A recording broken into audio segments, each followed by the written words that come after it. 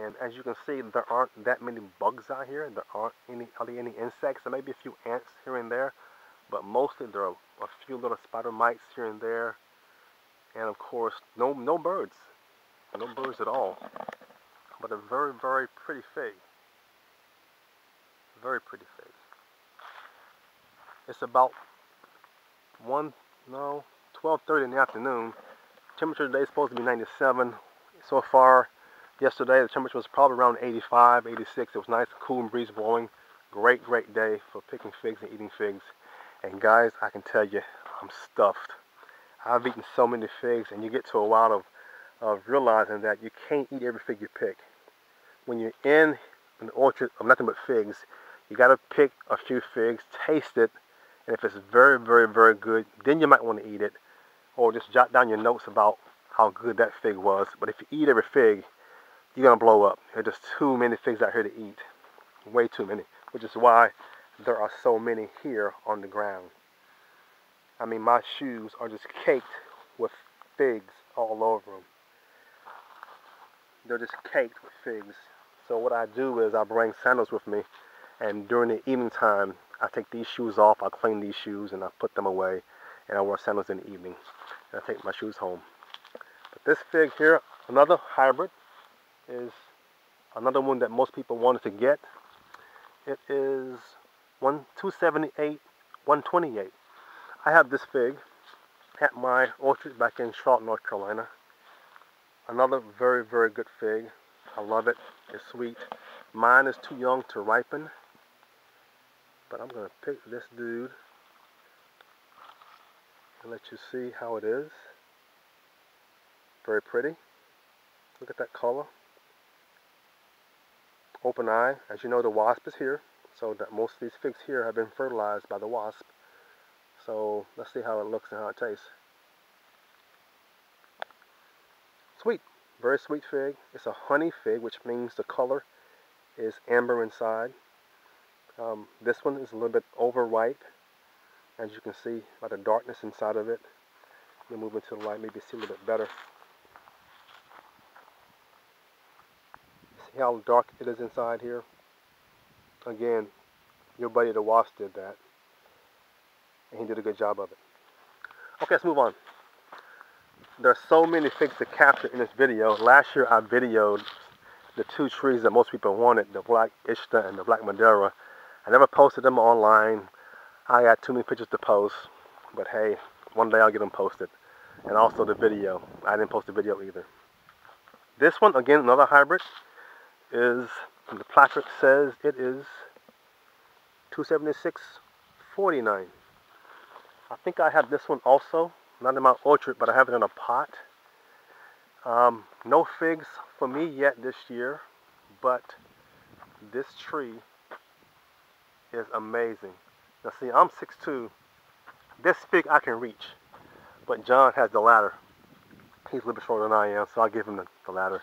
But if I want to get a fig, I reach up and get it. And just put a limb down, and I just gonna get to the figs. All right. UC Davis is a great place. No one's out here but us. We got the whole place to ourselves. The manager, John Priest, came out here earlier today to see how we were doing on our research and all. And then he's gone. But we're out here all by ourselves. Nobody here but us. It's peaceful. It's quiet. Just listen. All you hear are bees swarming. And we in this humongous orchard all by ourselves. Totally, totally amazing.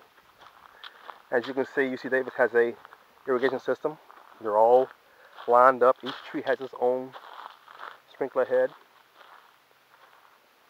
Again, I'm on the B side of the orchard. Behind me here, these are all olive trees. They're all olives. And again, UC Davis don't pick fruit and give away to people. They're here for genetics. They want to find out what's going on in the world of figs, olives, peaches, you name it, mulberries, they got them. Okay, this tree here, we're still on the B side, is what? Let us see here. Ah, this is a good one. This is sucrette. This is a good one. I picked this fig today and yesterday. Anytime I pick a fig twice, that's a good sign. That means that's a great fig. This fig has one super red interior. Just look at the figs on this tree. And the tree is just beautiful. This fig here, though, as you can see, is not really ripe yet. It's kind of soft, but not there yet. So how can you tell when a fig is ripe? Well, for one thing, most figs will ooze honey from the eye when they're ripe, or the neck will droop down. Here are a few figs up here to the top. I'm going to try to reach and see if I can get one and show you how red this fig is inside. Some have a few insects in, some don't. So I don't worry about that. I mean, I'm only out here once a year, so hey, no bug's going to stop me from eating a fig. Alright, this is sucrete. This is a small one though that I picked. And he's not quite ripe all the way. He has no cracks on him yet. But he's kind of soft. But you know what? We don't want that guy. He's not that ripe yet. So let me find another one. Let's see what we got here. Up here on this side of the tree. Oh, nope, not that guy. Oh, here we go. Nope. We're getting there. Okay, here's one that has honey oozing from the eye. Take a look at this. Isn't that beautiful? Totally amazing. This dude is ripe. This dude is probably overripe. But that seals, that sap coming out of that eye kind of keeps insects from coming in. It seals it. But ants will eat that sap to get inside of it. Now, this fig also has a crack on it, which means it's ripe and it's soft. It's not super soft, but it is soft. So let's see how it looks inside, shall we? Look at that color. Totally, totally amazing. I'm in fig heaven, y'all. Tell me Paula Dean, don't know. I am in fig heaven. This fig right here is super, super sweet. I love it. I've eaten so many, I can't eat anymore. I'm tasting them though. And I picked some for my wife to take home with me tomorrow when I leave. And I just throw it on the ground because I can't eat anymore. There's just too many. But this tree is just loaded with figs. There's another one that's ripe. He's ready to pick. He's ready. So I'm going to do in about another hour, maybe pick a few more to take home to my wife. She's back working while I'm on vacation here, walking through the orchards of UC Davis. But I love it. It's a passion that I have. All right, what else do we have here? This tree here is Armenian. This one is Armenian. And what I do is, you know, you're only out here for 2 days. So in order to keep notes on a tree, I take a picture of the placard. This is a placard.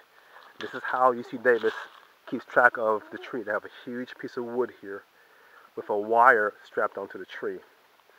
And they have a metal tag, like a dog tag, that they put on here to identify the tree. So when you order cuttings, you identify the number by the DFICO number here at the top. And there's a B which tells you this came from the B side of the orchard. But they have the same tree on the A side as well. This is Armenian.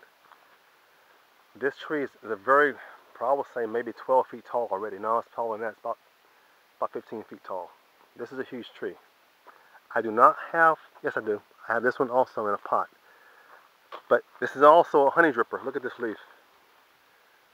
Figs above are dripping honey onto the other leaves. But again, there are no ants here. They're not eating this tree at all. Here's a fig. I think it's about ready to pick. Let's take a look. Nope, a few more days. Up here, let's see what we got. Here's a couple of them that are splitting. A couple of wasps that are in there doing their thing. Here's one already overripe. As you can see, when the figs get overripe, they just fall to the ground. They just fall to the ground. No one picks them. They just here. Here's Armenian that's already, I guess, had too much rain or